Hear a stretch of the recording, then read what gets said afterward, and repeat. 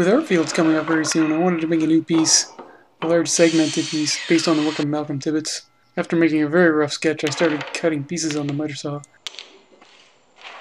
Originally, I had intended to use all walnut, and then my friend Larry Reeves offered me some poplar.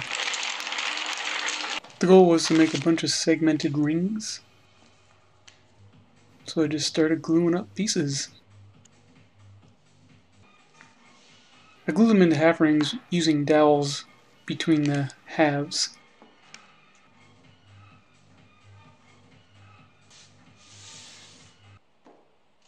And then I sand the faces parallel.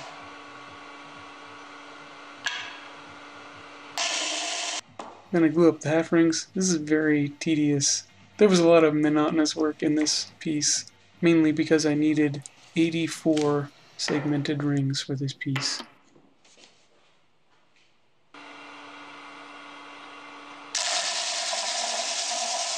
I wanted to make 3 Tauruses, and my next boondoggle was, how am I going to cut these at an angle?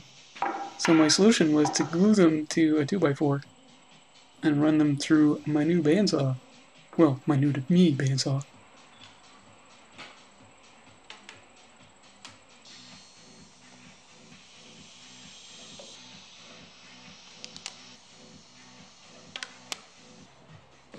I was given this bandsaw by a fellow woodturner. It did not come with a rip fence, however, so I had to improvise one out of a 2x4 and some clamps. First I cut the waste off of one side.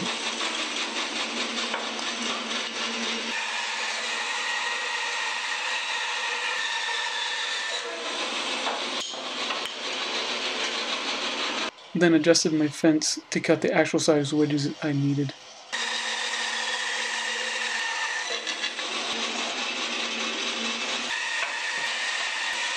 Then I moved on to the poplar.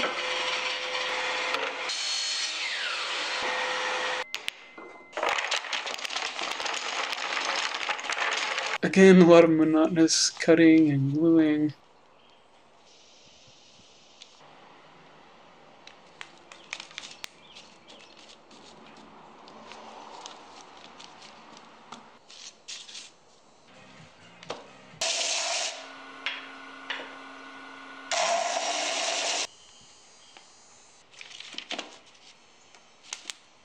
While the glue dried on those, I sanded the faces of my wedges and just started gluing them up in pairs using rubber bands to clamp them.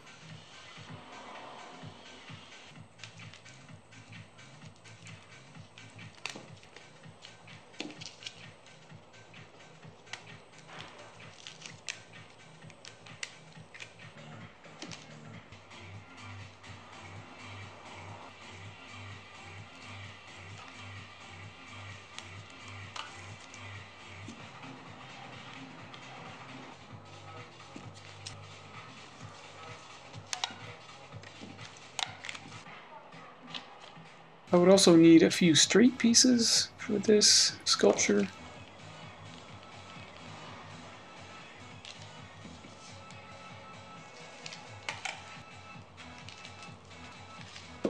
For the final 2 halves, I had to sand the faces so that they were parallel, and then glue them together.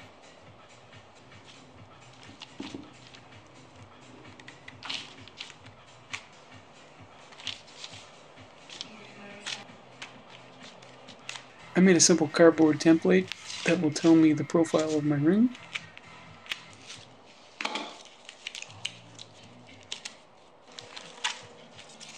My glue-ups were not precise, so I had to flatten one side in order to put it on my cold jaws. Because the piece was so irregular, I needed to be very careful at first. I was just taking a hair off at a time. The center of my torus had to be just the right size in order to fit on the minimum size for the cold jaws, which was just about 3.5 inches actually.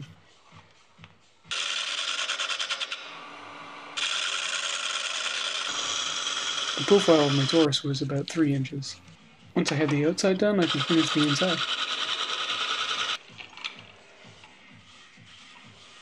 Thanks to Unita for providing the abrasives that I used in this piece.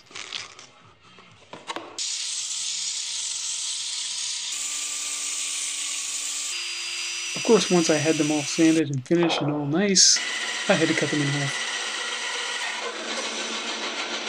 As you can see, I was not very precise with my profile. But that's okay, I'll smooth it out later.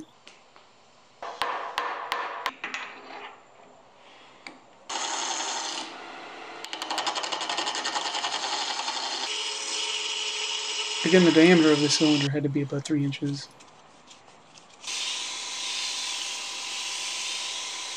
Now I had to figure out how long these straight pieces had to be. The goal was to make shapes that kind of look like chain links.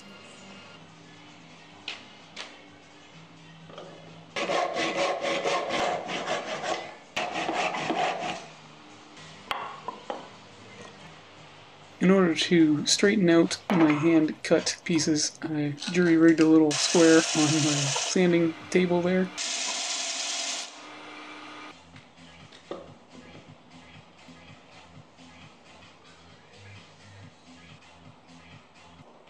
I glued on the straight pieces.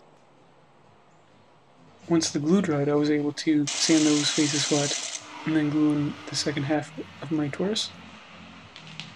Again, once the glue dried, I was able to smooth out the joints with an angle grinder and my drill. Once I had my 3 links, I finished them with spray lacquer, sanding between coats to make sure they were nice and smooth. Now, in order to put this together, I needed to cut one of them in half. And now comes the final glue up. This fit was a little snug, a little more snug than I wanted, but I was able to get it together with a little bit of elbow grease. I used the glue sparingly because I didn't want any squeeze out, because I couldn't really wipe it off.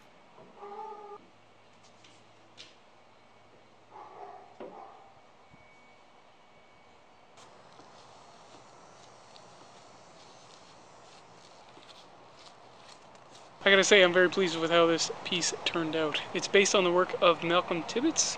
He calls himself the Tahoe Turner, so check him out if you haven't seen his work. I'm a big fan. It's made of 936 pieces, if my math is correct, of walnut and poplar. Submissions for art fields just opened, so this is going to be my art fields entry this year. I wanted to make a new piece for art fields this year, something that may be a little bit more ambitious than I've done before.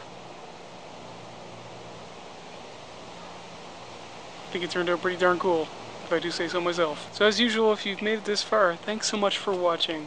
We'll see you next time in Cammy's Garage.